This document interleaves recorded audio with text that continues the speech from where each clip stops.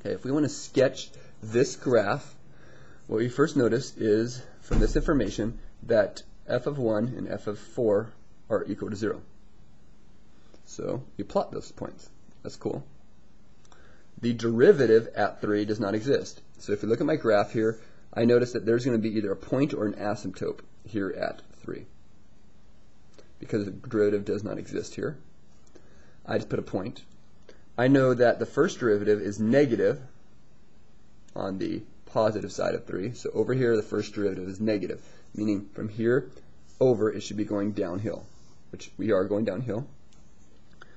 When it's less than 3, the first derivative is positive. So when it's less than 3, these values, it should be going uphill.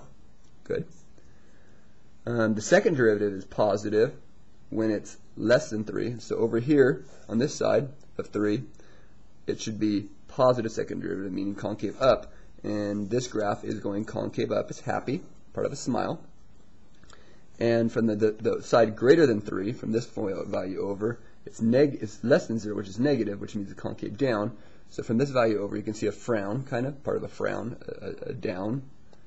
And again, that would be a graph of what we know here. Now, one thing different is this point could be an asymptote, and you could actually have an asymptote here, and we kind of deal with some sort of asymptote-ish thing.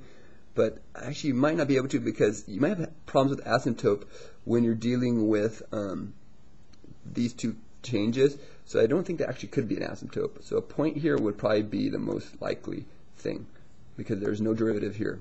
And knowing what exactly this coordinate is, we don't know. But we do have a general idea of what the graph looks like.